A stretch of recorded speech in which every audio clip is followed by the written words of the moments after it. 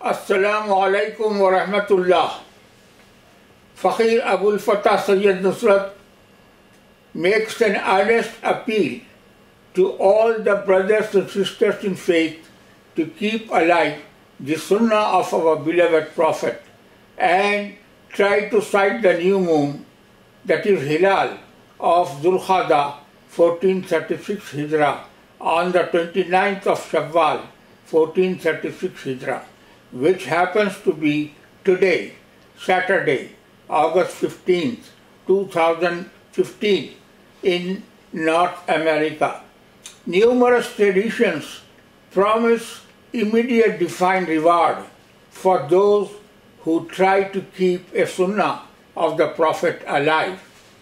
Please remember what our Imam, the Promised Mahdi, peace be upon him, taught us.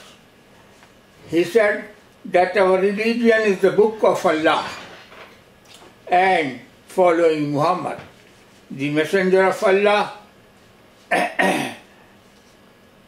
totally depending upon declarations based on astronomical calculations of the experts.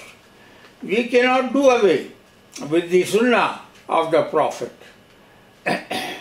Astronomical calculations can only help us in determining the possible date and time of visibility of the new moon. However, sighting the new moon is a requirement of Shariah, hence it is a matter of Sawab, divine reward.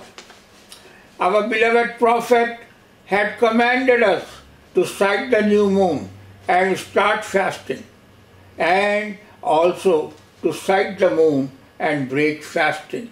Some traditions in this matter even ask us not to start fasting without sighting the moon and not to stop fasting without sighting the moon.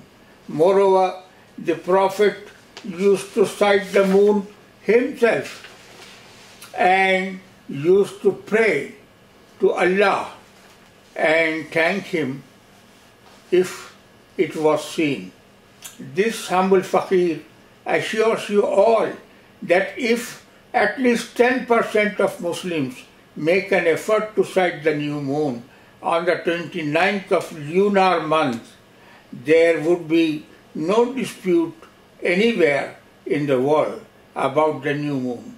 So let us follow the Sunnah and be rewarded by our Lord, the Merciful, the Munificent.